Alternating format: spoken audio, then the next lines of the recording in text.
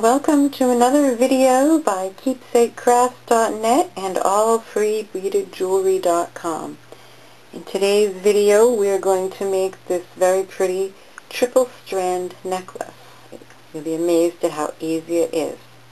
Stay tuned. So to begin this project you'll need 2 lengths of chain. A longer one, more of a plain chain. This one is 25 inches long. And then a shorter one, your decorative chain. This one is 18 inches long. But we'll be cutting it into a 6 and a 12-inch piece. So if you had a 6 and a 12-inch piece, 2 different ones, you could use those as well.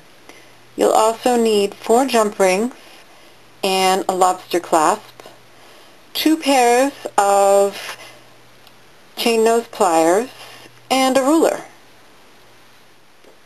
You can see here that I've already separated this chain into a 6-inch and a 12-inch piece just by using my pliers and opening up one of the little links and then closing it back up again.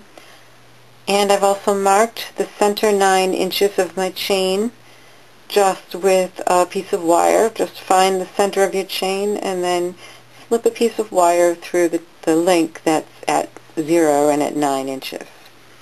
The next thing you'll want to do is open up a jump ring. Do that using 2 pairs of chain nose pliers. Push one towards you, pull the other away from you so that it's open. Slip the jump ring through the chain that has the wire in it, and then you can discard the wire. Slip one end of your 6-inch chain through that jump ring. Slip one end of your 12-inch chain through that jump ring.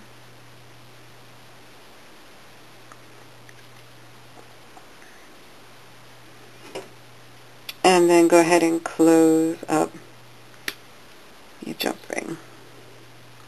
Oops, sorry.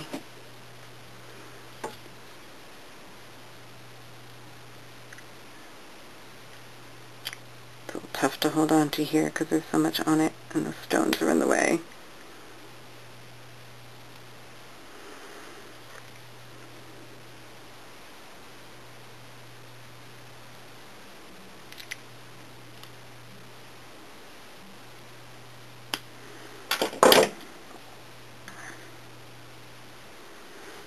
Make sure that's closed well. And then open another jump ring. Same way.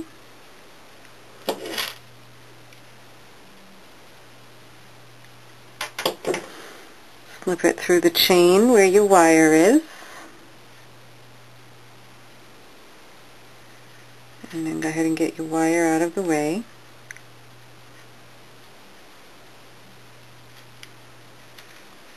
And then take the other ends of your 6 and 12-inch chains and add those to the jump ring.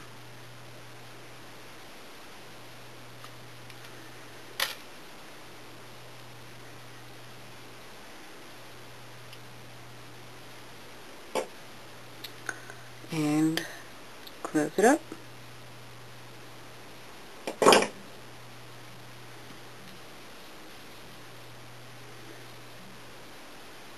And there it is. And then for the last, actually I've added a split ring to this side. And then I'm just going to use a jump ring to add the lobster claw to the other side. So same way.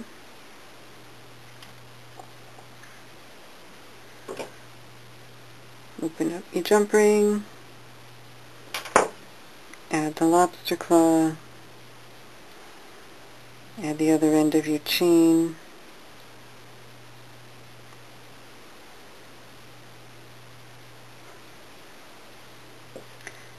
close it up,